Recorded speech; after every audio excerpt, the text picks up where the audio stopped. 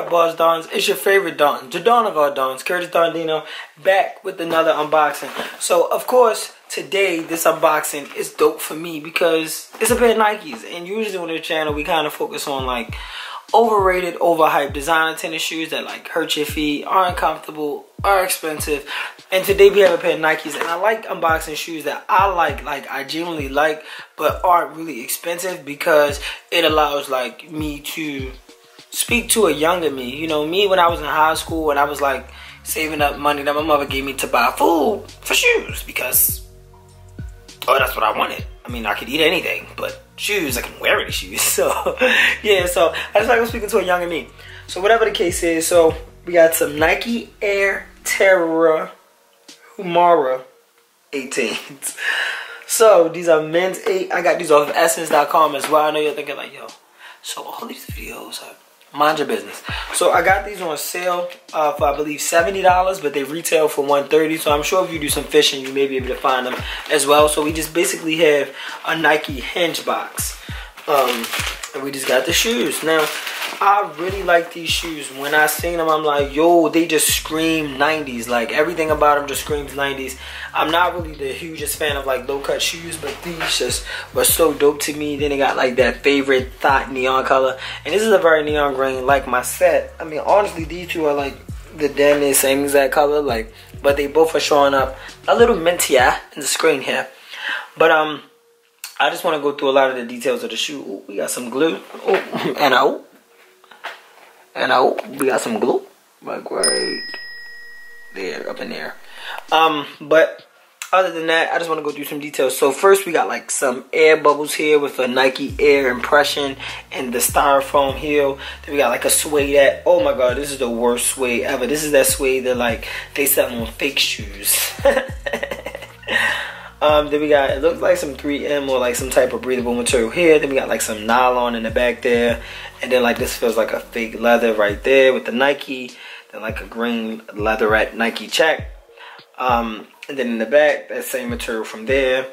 And here we got like some eyes almost. And then we have the eyelets where the strings are.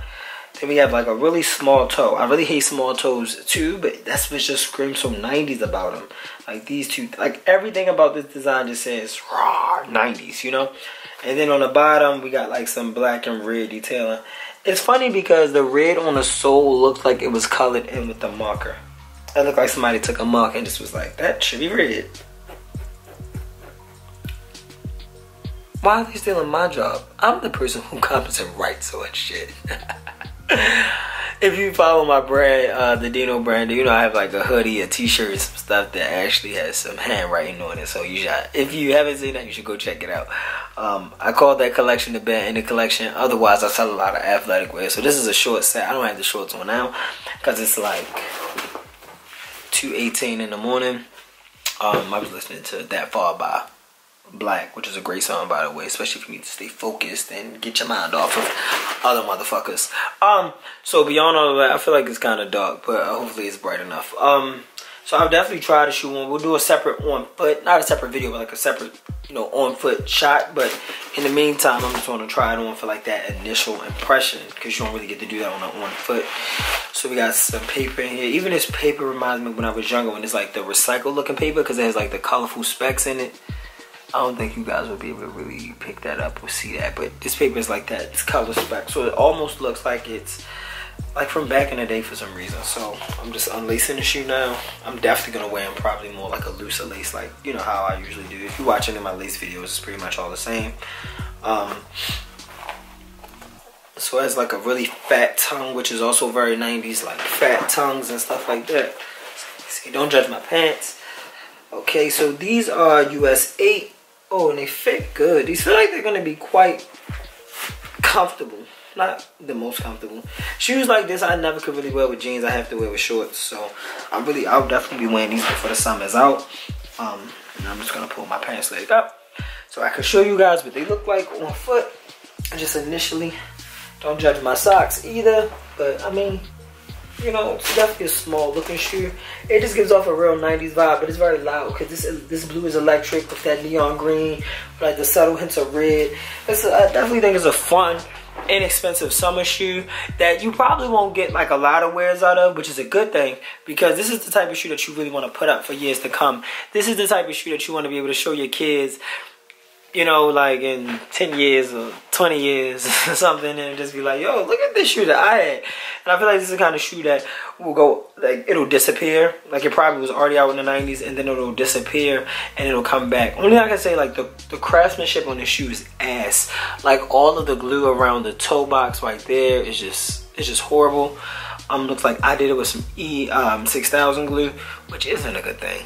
Like, you want it to look like someone at Nike did it in the factory, you know? Like, the manufacturing problems that I have for my stuff shouldn't be the same problem that Nike has for their stuff. And that's why I'm glad I purchased these on sale, because at the end of the day, like, no matter whether I'm paying $1,000 for a shoe or $100 for a shoe, I really want it to be quality. I do give passes for smaller brands because, like, they don't have the resources that a lot of larger brands have. But when you are Nike, you know, when you're one of the biggest freaking brands in the world and have one of the most recognizable logos, you don't get those passes. But yeah, the shoe doesn't really have a lot of flex in it or anything like that. But I mean, overall, it looks like a decent shoe. Let me see. The sole is pretty thin in the inside. I mean, that's nothing surprising. It's definitely, like, to me, a shoe that they probably revisited. You know, I think nowadays with shoes and clothes and stuff, we've gotten, not even clothes, more so shoes. I feel like clothes we probably went less in quality, but in shoes, we've just ramped up so much quality that we now expect the quality. You know what I mean? So, hopefully, I just got like a bad pair. Let me check out the other shoe though. Let me actually look at the other shoe really quick to see if it has those same things going on. Okay, the toe box definitely has worse glue. The gluing is worse. Cause you, damn, like, without it being focused on this, without it just, you could just see all of that glue right there. We already know that this part right here gonna be linty as fuck. But that, I have a solution. That is something you just take a lint brush and clean off. You know what I'm saying? And I feel like in the future, we shouldn't make, and these look like they're dented in the end in the back. Like, let me see, like somebody kicked the back of the shoes already or something. See? In the future, I think all the backs of shoes shouldn't be white, specifically for the reason of driving, so that way we don't drive. But I have a hack for that. If y'all want some like hacks to keep your sneakers clean, like 10 hacks, I could definitely do that video. So just let me know below if you want to see that video. And just let me know what you guys think of this shoe. Like, if you have any information on it, if you know what era it's from, if you know anything about it, because y'all know me, I don't really be knowing shit. I just be knowing what I like, knowing my card number, putting that in and ordering it. Alright, and now we're gonna just jump right into the on foot.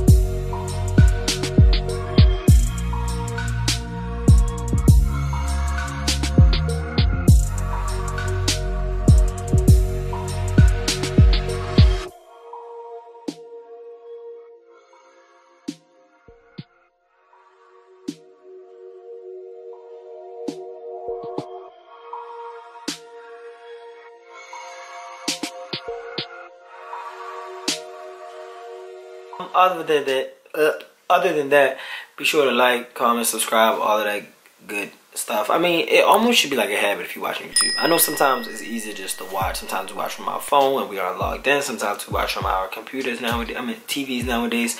But if you aren't on that platform and you're on your phone or on your computer or on your laptop, please drop a comment down below, BossDons. I would greatly appreciate it. Alright, BossDons, I hope y'all enjoyed this video. Hope it wasn't too long. Hope I didn't hold y'all for too long. Hope I didn't ruin too much of y'all day. If you haven't already, please let me know what you think of the shoes below. Or let me know what you would like to see from me beyond unboxings. Just give me some ideas. Other than that, I hope you guys have a great day. Stay untouchable per usual, which means stay untouched by criticism, fuck shit, bullshit, dumb shit, all shit. Godspeed.